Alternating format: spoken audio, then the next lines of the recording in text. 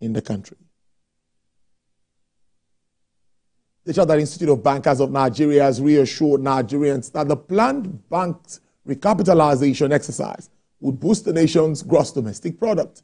President of the institute, Professor Pius Olanrewaju, stated this in an event for new members where he also called for excellence in banking operations towards efficiency and customer satisfaction of the nation's financial system.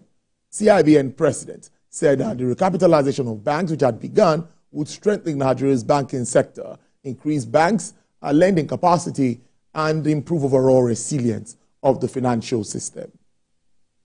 There is no doubt the fact that today we have some economic challenges. The rate of inflation is very high, the GDP is somehow low, but we thank God that as from this month, things have started improving.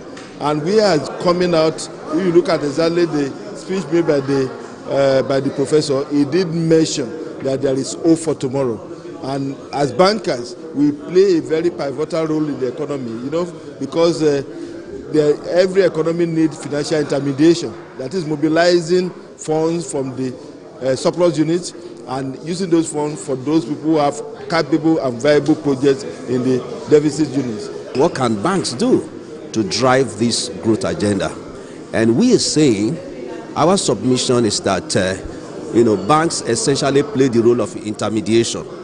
For the Central Bank of Nigeria, they need to be able to align their monetary policies with those of the fiscal arm of government. That alignment is very key, okay?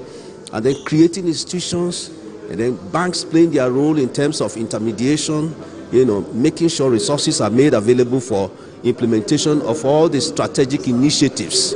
The significance is that provides the platform, a networking platform for bankers, for top-notch bankers, for our stakeholders, and it's an annual event, like I've said. It gives us an opportunity to discuss topical issues and also to provide solutions to national economic. Securities market fell slightly today as investors brace for data-packed week, accumulating